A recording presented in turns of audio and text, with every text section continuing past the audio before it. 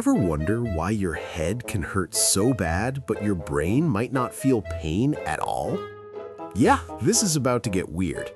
Before we dive in, subscribe and comment if this kind of science blows your mind. Here's the shocking truth. Your brain cannot feel pain. Zero pain receptors, none at all. Which is why doctors can perform brain surgery on fully awake patients. They talk, they joke, their brain doesn't feel a thing. So then why do headaches hurt like crazy? Because the pain isn't coming from your brain.